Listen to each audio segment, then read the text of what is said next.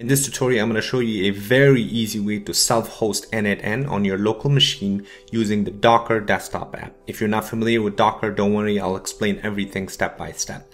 This is going to be completely no-code solution, meaning that we're going to utilize the Docker desktop from start to finish. All right, let's get started. If you watched my previous video, I showed how to self-host n8n via npm or node package manager through the terminal. So in this one, I'm going to focus solely on Docker and the desktop application. So that way, if you don't know how to code or if you're not familiar with the terminal, this would be a really good way for you to self-host n8n onto your local computer using Docker. Self-hosting has a lot of advantages. First, the fact that you will have complete control over your data. So if you're worried about privacy issues, or if you're worried about leaking your data to third-party apps and you don't want to use the cloud account, so self-hosting will be a great option for you.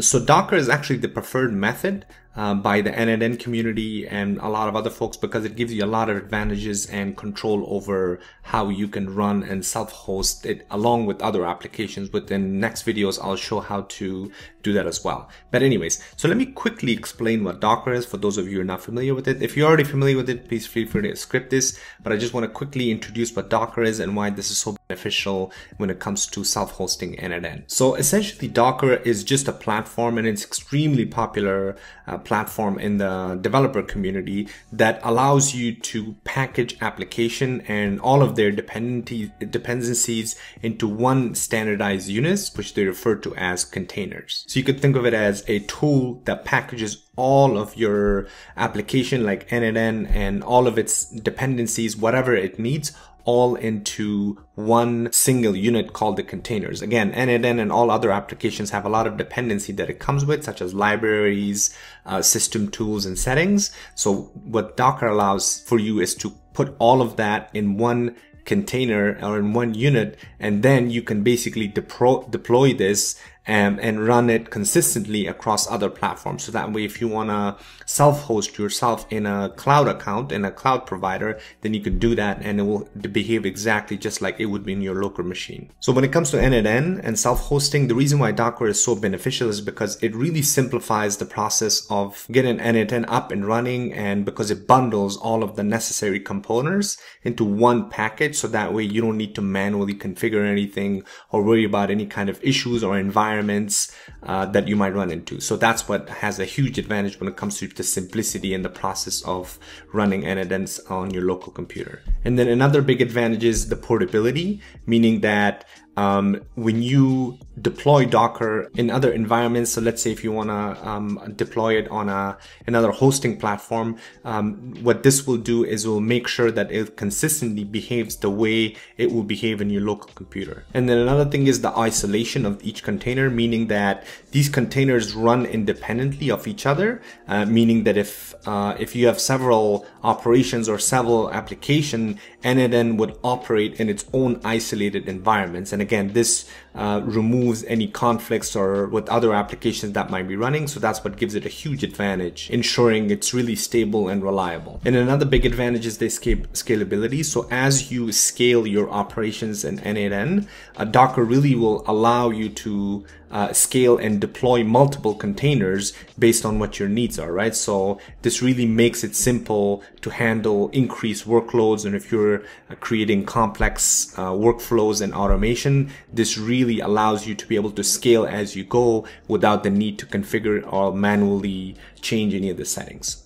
So that was kind of the overall gist of what Docker is and how that helps you when it comes to self-hosting n8n. So let's go ahead and get started and install Docker application, the desktop application on our computer, and then we'll go ahead and run n8n through the Docker application. So the first thing you need to do is you need to go over to docker.com and you need to download it for your machine. So whatever you're using, whether you're using Windows, Linux, or Mac, make sure you're downloading the correct version. One important thing, if you're using Mac, make sure the newer ones, especially the M1, M2, M3 chips, make sure you're downloading this version and not the Intel chip, because this is not going to work otherwise. So I'm going to go ahead and double click on this, it's going to download my application. So once you do that, you're going to go to your downloads and then double click on docker.dmg. And once you do that, it's going to ask you a few questions to install. And once you install that, then you can go over to your applications and then initiate Docker. I've already done that. So I'm going to go ahead and open the Docker desktop application. All right. So once you do that, this is what it's going to look like. So this is their desktop application. It has a really nice user interface. Let me get rid of that. All right. Let me maximize this so that way you can see this really well. All right, perfect. So this is what the initial, it might give you some tour, but go ahead and skip that. But you will have containers, images, volumes, builds. We're going to focus on images and containers. Actually, before we do that, let's go ahead and create a folder so that way we can put all of our n8n data into that folder. So that way we can keep track of the data that we use. All right, so I'm going to go to my Finder. So go to your home page and right click new folder, and then we're going to call this n8n-data. All right. So right now the folder is empty. All right, we're good to go here. Okay, so let's minimize this. So now I'm going to come to my images and we're going to go ahead and click on search images to run. So here what we're going to do is search for n8n io/n8n. I've already done that, but let's go ahead and do it. So we're going to type n8n io/n8n. Okay, and the first one, as you can see right here, it says 100 million plus 293 stars. So make sure that you're downloading this image, because otherwise it's going to give you something, not downloading, sorry, you're going to pull this. So make sure that you're on the correct one, and I'm going to click on pull. And once you click on pull, now as you can see, it's loading. So now this is going to pull all of that data into your local desktop app, and it will be saved under the images tab. And again, we'll take a look at that in a little bit. So now that you have the correct image download here, so now you can see here it says the size, and now on the right hand side here it says run. So for the first time when you click on run, we need to set a few optional settings. So once you click on run, it's going to open up this pop-up where it says run a new container, optional settings. So you're going to click on the right hand side here, you're going to put a container name, because otherwise it will select a random name. So I'm just going to say n8n container -container, so that way I can recognize it. All right, so the host port, so this is where you want to host on your local computer what port, which in a little bit I'll show you what that means.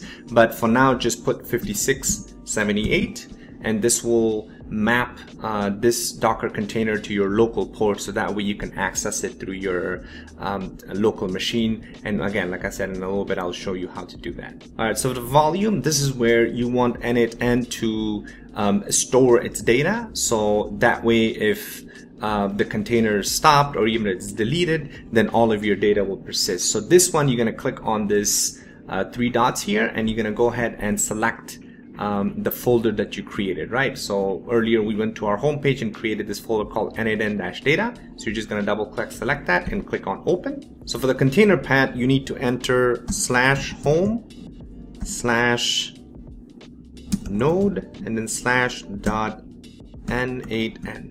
And then, so what this does is this ensures that the data on your host machine is synced to n8n's directory inside the container of this Docker container. So this basically ensures that all of the data is saved in the correct area. Okay, that's good. Environment variable, this is optional. So if you want to do any kind of authentication, this is where you'll enter. So if you want to do that, you can go ahead and use ChatGPT to put in variables here, but I'm going to just leave it as it is. So now that we're done with that, all I have to do is click on run. And as soon as I do that, you can see now it brings us to the container tab, and it runs all this stuff. And then on the bottom, as you can see now, it says editor is now accessible via localhost 5678. And this is exactly what we typed earlier, like the port. So the 5678, which means that now on the port in your local machine, the port 5678, you'll be able to have access to n8n. So I'm just going to copy this and go to a new tab, come here on top and paste it. And there you go. So now you can set up your email account. So as soon as you paste that in your local machine, it will take you to the form where now you will have to set up a new username and password. And again, this has nothing to do with your cloud account, so therefore there is no migration here. So go ahead and enter your information. I'm gonna go ahead and enter mine. Okay, so once you do that, click on next.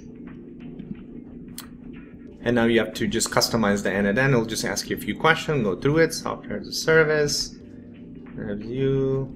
I'm just gonna say whatever, it doesn't really matter. Myself, it's fine. Google, get started. All right. So now it presents you the blank workflows. And again, it's the same environment or the same user interface, just like if you were to access from your cloud account. You have your templates over here, you have your account, you have n8n, your credentials, and start from scratch means that now you can just jump into your workflow. And again, same thing, you have the ability to access everything from your local host here, your advanced AIs, AI agents, whatever you need, all of this will be accessed.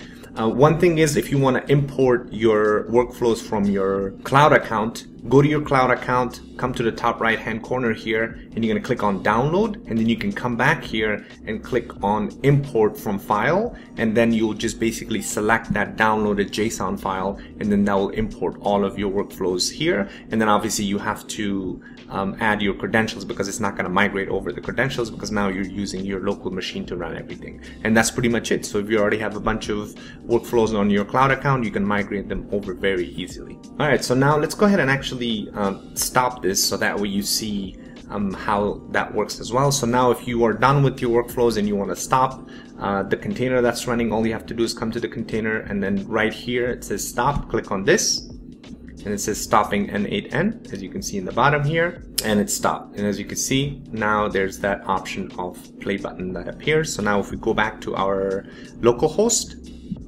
and refresh this or enter this again, reload, now it says that this site can't be reached because obviously our n8n container is not running. So if you want to run it again, you'll come back, click on start, and now it says running, right? So go back to your tab and reload, and there you go. So that's kind of the beauty of kind of setting it up once for your account, so that way you're not going to be able to, you don't have to log in there again, because we didn't set any kind of authentication.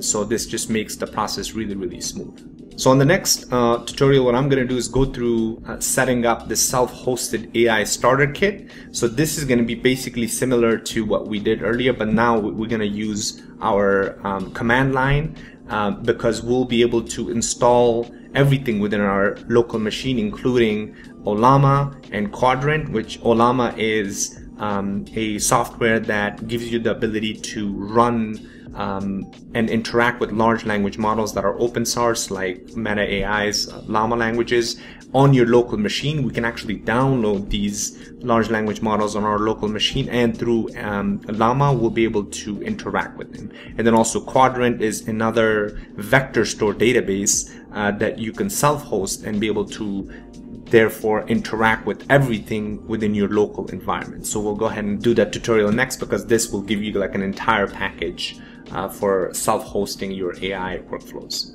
Alright, well, hopefully you found this helpful. Again, this is a super easy way to set up and run n8n through your local machine without the need to ever touch the terminal or put any kind of code, because a desktop version of Docker is amazing. It just really gives you a great user interface to be able to interact with it and stop or start your container every time you want to run n8n from your local machine. Alright, well, thanks for watching. Don't forget to subscribe and like the video, because there's a lot of upcoming great tutorials that I have in mind. If you have any particular automation or tutorial that you want me to do, please go ahead and put it in the comments below, and I'll see you on the next one.